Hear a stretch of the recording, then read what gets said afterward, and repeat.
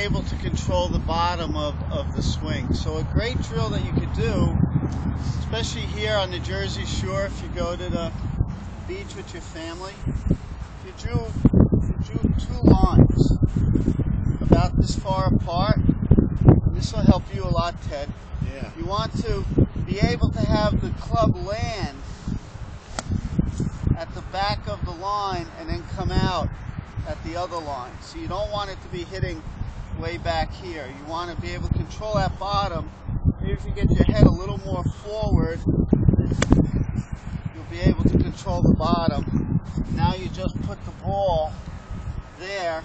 Again, now I'm set up to hit the back of that line, and I just want to hit the back of that line and let the ball come out. That's a really good way to learn this.